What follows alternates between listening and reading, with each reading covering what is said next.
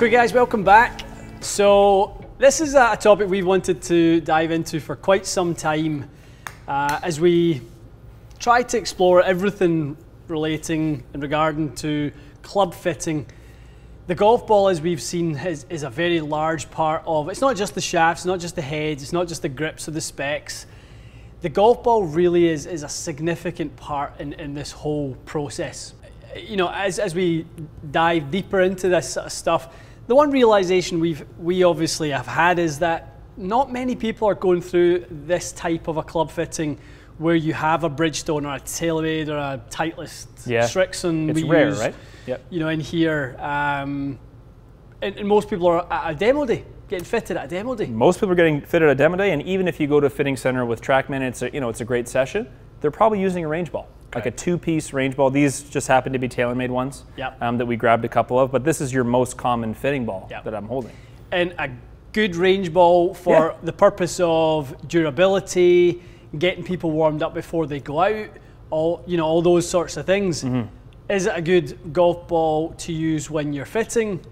Probably not. Not in an ideal situation, no. You would prefer to have the real article. Well, so we want to dive into the sort of implications of doing this. If you get fit with the range ball, how does it differ from a premium golf ball? So we're going to dive into the TaylorMade TP5 versus the range ball. And actually, we were talking about this video and what direction it should go. And actually, it turns out it's a mini series, isn't it? It has to be. So what we're going to do is we're going to test them head to head today. Then we're going to actually fit Matt to the range ball and then have him go back to sort of his golf ball and see how far your specs are out. Exactly. And see how bad, because you used that golf ball, what did it mean to the specs and where we go from there. So part one is really just comparing them. We'll get the numbers and then we'll move through wedges, iron, and driver in the future ones. So characteristics wise, like you said, two-piece ball, firm cover. Yeah, very firm. You're going to get way less short game spin, all those sorts of things. Definitely.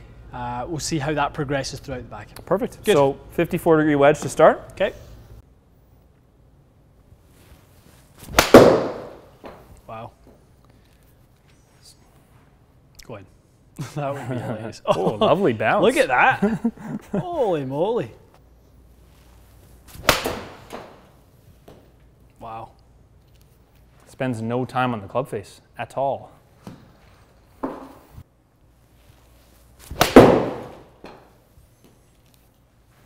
Three good wedge shots. Really nice. Look at that thing. Bounding forward.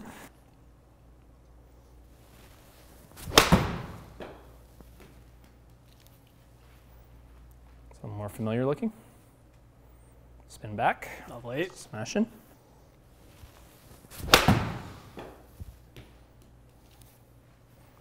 Kind of one thing I wasn't expecting to see, to be honest, is the ball's going a bit further. It's got more ball speed on the premium ball. Yes. Okay, three goodies with that. You couldn't hit those three better, to be honest.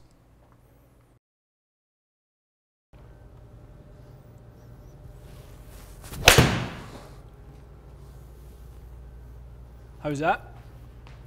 Okay, yeah, pretty good. Yeah, it's good. That's good. Lovely strike. You're good guess. Primo? 190, yeah.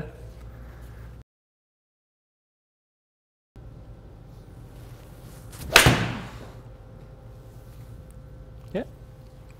Good.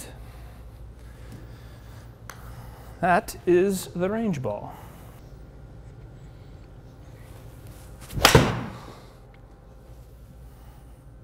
Very nice. Let's get some hit on it, doesn't it? Yep, that's definitely got more speed on it.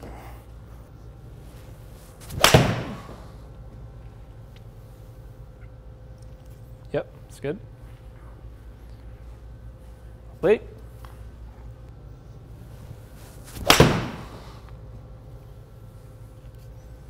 Yeah, good call. Those last two were great. Yeah, it's what, 4 or 5 miles an hour?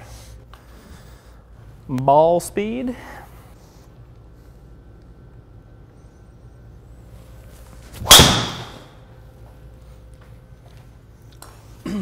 Good.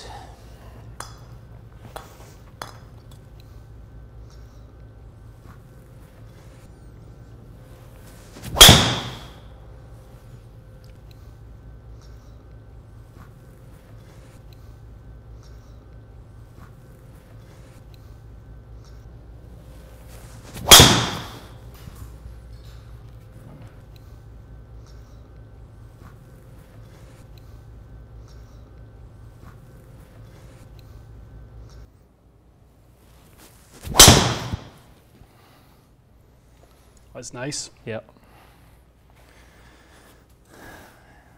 Happy?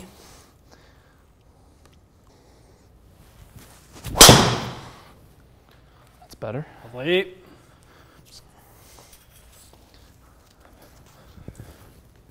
That's a nice drive.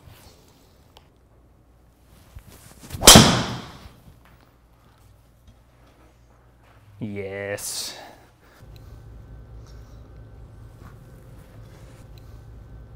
All right, Matty boy. So, I mean, test number 1 in the books, episode 1 of the little mini series of range versus real ball. Let's start with the wedges because that was an eye opener. Was it ever? So, 86 miles an hour ball speed versus 94 miles an hour ball speed. Wild. Not something we could have imagined. It would not have been on my radar. No. No. No. No. Launch angle 28.7, 35 launch there. 6.5 degrees in the launch. Spin rate was 10,441 versus 5,100. Half. So it's fair to say the wedge flight is unrecognizable. Yeah, it doesn't look like the same club. Nothing like it. It would kind of look like you hit a different club, basically. I mean, like shooting off high and just doesn't even look like a wedge shot. So let's explore this first. Yeah, this is the part that is completely crazy to me. So we kind of looked at a bunch of different things and see if the golf ball is sort of, whether it's restricted or something. Weight is something you can often do to restrict a golf ball. They both weighed 44 grams, so it was not that. It was purely just friction. The ball's not in the face long enough to create energy between the two mass. It's exactly what it feels like. Right? It's a classic compression thing. And when we've seen compression myths go the other way, but in this case, super hard golf ball, you can't compress that properly. That was a shocker. A shocker, yeah. No good. 6 iron, I think less of a shocker. Yeah, yeah. We saw ball speed increased by 4 miles an hour. Launch was a little bit higher with the premium and spin was a little bit higher, but recognizable. This is the part where I think you could say, okay, could I get a decent iron fit with a range ball? Yeah. Would you say yes? Probably. Yeah. You could get a decent iron fit based on what we're seeing here. You know, these were well struck shots. We made sure we controlled that. Happy enough to say that those look quite similar. You're not going home with a brutal iron fit. No. You could definitely go home with a brutal wedge fit, but you're not going to go home with a brutal iron fit. Don't be choosing the wedges off of Fair. Yep. Big stick was so slightly higher launch and slightly more spin. So in the first couple of scenarios we saw less spin. Yeah. Then it got to the driver, we actually saw a little bit more spin. So this is this phenomenon, to me, this is this phenomenon of slipping grip. Okay. This is the point where you have a straight enough face where the ball starts to slip against the face due to a lack of friction, but stay on the face long enough because the face is tall enough that it actually starts to gain some grip towards the end there. Okay. So a phenomenon that you see a little bit more with, you know, flyers on short irons, launch with low spin. Flyers on long irons actually tend to go with more spin. That's a great point. They're not flyers, they're actually the opposite They of a don't, flyer. exactly. Yeah. Yeah, good point. So I think that's what we're seeing here. Huh. Ball speed is not crazy different. I mean, we obviously heard how hard the golf ball was when we hit it. Oh my God, so Offensive. it hurt my ears. It was, I mean, it was not good. Driver sounded great with the TP5, and it sounded brutal with a range ball. But you could get a decent driver fit, you'd say, with the range ball. It's not going to be a great decent, you know, 14.7 and 2600. The chances are most fitters are going to fit you into either lower loft or stiffer shaft or something. That in most fitters' eyes is going to be a little bit too much of everything. Apex is too high. Okay. So I would say this would be another red flag for me. Right. That doesn't look right. Somebody would fit you to the 9-degree Sub-Zero version. Which I know I can't. You can't hit it, air. just straight out there. Okay, that's a really good point. So that to me is a red flag. The only one I saw that kid I would give pass marks to was the 6 iron. It was the iron. I could see it. Not a problem. Fair enough. That to me is not. I mean, that's a great example of if I got fit to the 9-degree based on those numbers, I would take my premium ball on the first tee, my next round, and I'd probably hit a dive bombing shot and go, what the hell? You'd be struggling for your consistency for sure. And over a period of time, you'd be like, oh, I'm not all that happy with this. You know, I'm not flighting it very good. You know, I'm kind of curving it a little bit too much. And you'd probably still hit it great on the range because you'd be using the range ball again. It'd be great. You'd be like, oh, what's happening on the course? That's true. It's a great point because it's just replicating playing situations in the fitting bay. Yeah. The ball is probably one of the biggest things you can do, or you can mess up.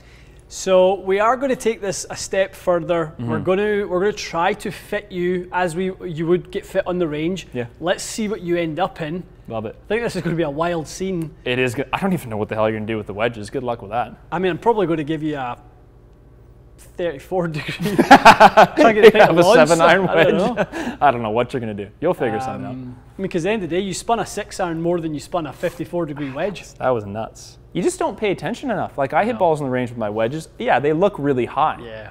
But it's tougher to identify, oh, God, there is no spin on that because it's landing in the rough. Well, and then you try and hit some of those little partial shots, and you just can't get that little, you know, driven flight that kind of hits and checks up. Totally. Yeah, you never see that. And jumps through the back of the green and all that sort of stuff. If anyone wants to see what a range ball versus a premium ball did with like a 30-40 yard shot, we did do a video on that at Magna, which I'll link below. Right. Just because you may be curious. It's not going to be a surprise. Yeah. We remember the range ball just kind of scooted off, but as an addition, that may be one to check out.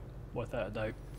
Okay, this is, as we said, part of a mini-series. We're going to dive more into this to give you guys more information that helps you when you're on the range being fit, whether it's a demo day or et cetera, Maybe there, like we said, an iron fit is safe, a driver fit may not be.